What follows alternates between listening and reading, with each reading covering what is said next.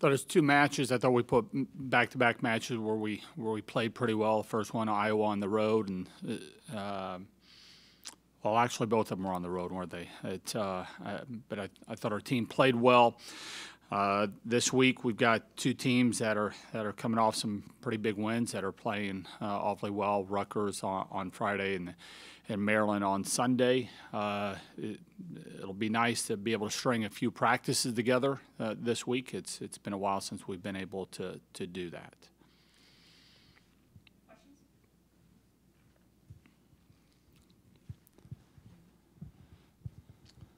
You know, Rutgers and Maryland have had to probably have culture shock since they entered the Big Ten, and they've struggled, especially Rutgers. Maryland's made a little progress, both coming off maybe their biggest wins since they've been here.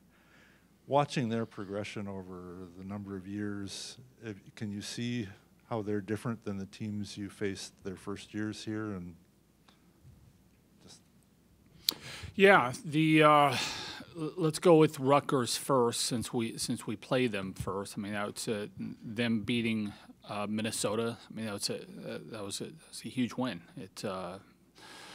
For them. I think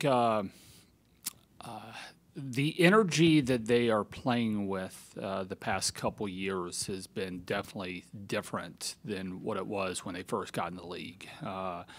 I think there's a belief on the other side of the net. There's an optimism. There's an energy that is different. That wasn't always the case when you'd go and play them. And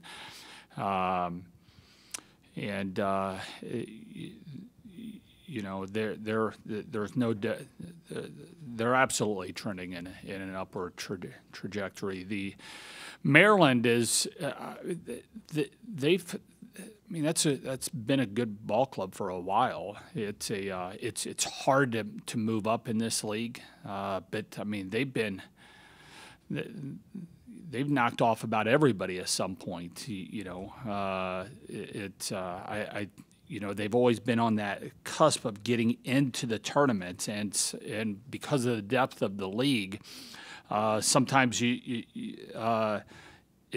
they're one of those teams that is a lot better than what the record or placement is. And but again, that was a huge match. Again, beating Minnesota. I think that's the first time that they've beaten them. You know, and at Maryland can be a real sticky proposition going in there. I mean, as we know, they knocked us off a couple of years ago. And it can be a hard place to play, but the way that they block and defend can really get inside your head. And yeah, both teams are playing well. Kelly, I assume yesterday was probably an off day for your team, which usually you got a lot of Sunday matches. I guess I'm just wondering if you can. What are your thoughts on the value of being able to give your players a Sunday or a weekend day off, just in terms of helping them bounce back and get ready for, weeks like you're going to have this week? Sunday offs are really nice because you're off from about everything. I mean, you can kind of get your life in order. You can kind of, study. You can sleep in, get outside and enjoy the weather with friends. It's watch some NFL games, all kinds of stuff. But when the days off from sport are on a weekday or something, it's not really an off day, right? You're getting up to go to class. You're having to all those things. So we haven't had a lot of Sundays off, so I'm sure the players really appreciated having that yesterday.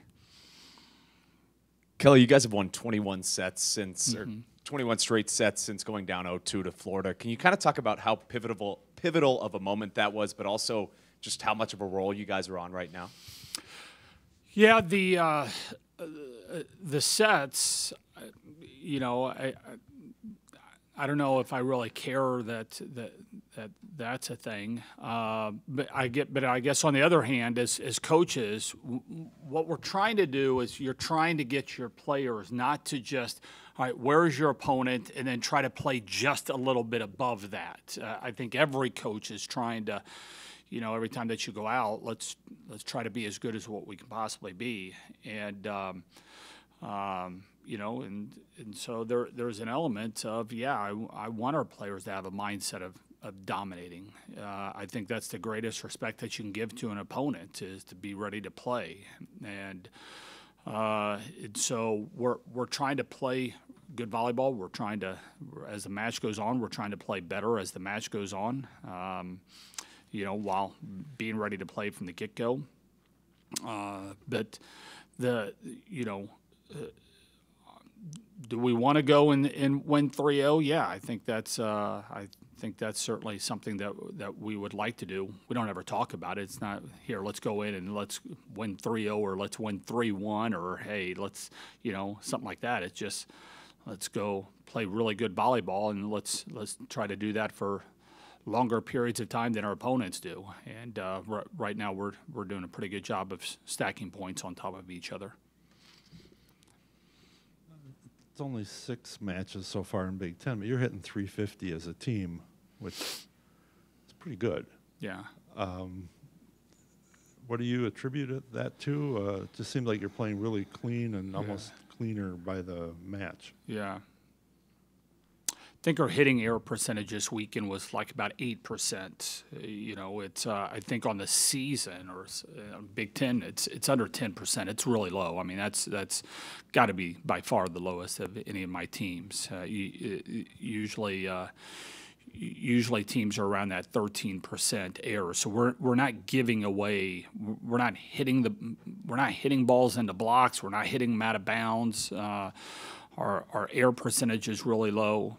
Right now, I'd say this past week is probably about as well as any of my teams have served the ball over the past week. I thought we served the ball really, really well the past couple matches. But the hitting percentage, part of it is our kill percentage, but a really big part of it is we're not airing ourselves. It's we're putting the ball in good areas if we don't have a kill.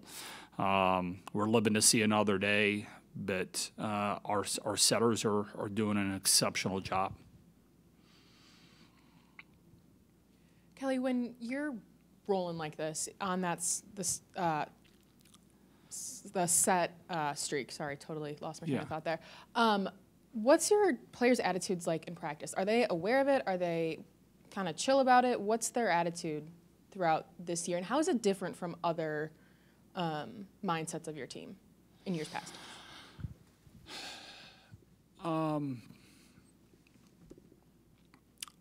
I think every coach in every sport, when you get in the gym, you're just trying to get better. And one of the things, believe it or not, that you have to kind of be cognizant of is, are my players confident enough? Because it's easy to get in the film session and get in the practice gym and think, man, are we good at anything? Because we keep attacking the things that we've got to get better at. And so the idea of overconfidence, I'd be just really surprised about that. It's just not how we approach improving, getting better, responding. It's all that. Hey, we didn't do a very good job on their outside hitter that just teed off on us and had 24 kills. This is why that we've got to be better at the block. We got to be better shaping the defense in the backcourt, and then it's all right. We got to focus on the block. We got to do a better job of reading in the backcourt. And you get in the gym and you lock in on that because we just saw on film that we weren't very good at it. And so, I think when you hear things about what our hitting percentage is, or hey, we haven't lost a set in a while, I'd just be, I think Caroline was being interviewed the other day after our match with John Arias, and happy birthday, John, by the way. It's and she was asked about not losing a set in a while, and she said, I had no idea. I mean, it's which I guess is what you want your players to be thinking. It's not something we talk about. It's just let's get better, which I think is probably a healthy way of going about it.